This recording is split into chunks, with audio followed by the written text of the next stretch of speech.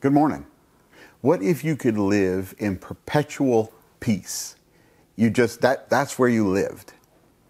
Well, according to Colossians chapter 3, you and I, as believers, believers can live in perpetual peace. The scripture says, and let the peace that comes from Christ rule in your hearts. Let it be the governing force of your hearts. The peace of God be the governing force of your hearts. For as members of one body, you are called to live in peace.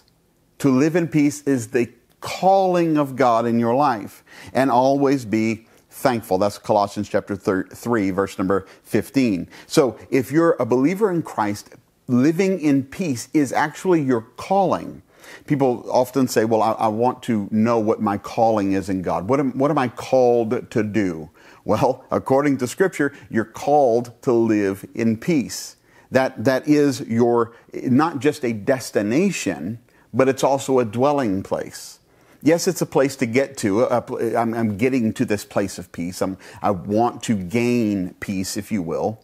But when we become believers, we get the peace of God. He is the Prince of Peace, and He's living within me. He's living within you. And so it becomes a destination, but it becomes also a dwelling place, a place that becomes our continual habitation. We live in a perpetual state or sense of peace.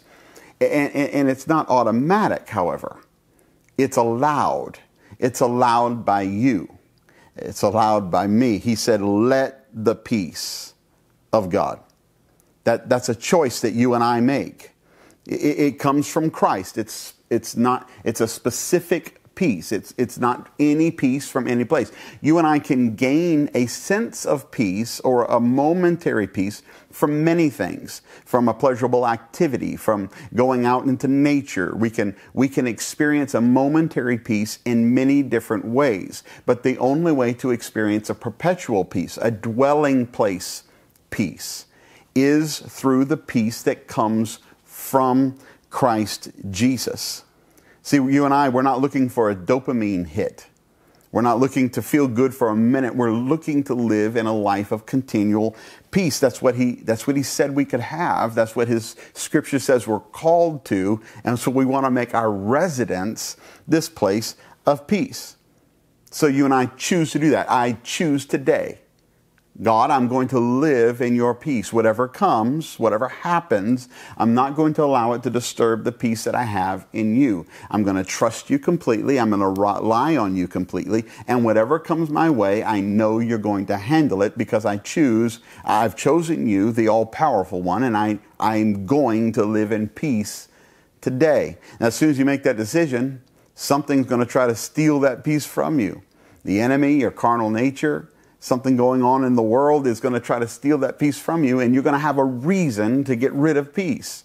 But you and I, we've chosen today to live in peace. And so don't let it happen. And the best way I know to consistently live in peace is to do what this verse continues to say. It says, and always be thankful.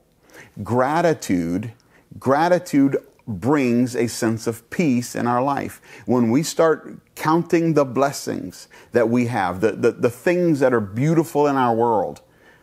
Yes, there's difficult things. Yes, for sure. But think about the beautiful things that are there. And as you start counting your blessings, you will realize exactly how beautiful God is in your life. And peace begins to blossom once again. Gratitude is a powerful tool in living in this sense of perpetual peace. And so today, let gratitude and peace become your dwelling place. Find a way to express gratitude. As soon as something's trying to steal that peace from your life, start finding something to be grateful for. Give a kind word to somebody. Thank someone for a job well done. Look at something in your life and say, look at how blessed I am. And you will see that dwelling place of peace just become more and more real, more and more accessible in your life. So Father, I pray that we would continually be thankful. And that sense of gratitude comes right along in hand with that dwelling place of peace that you said that we can live within. And so I believe you for it. I thank you for it. And today we believe that this is going to be a great day in Jesus' name. Amen.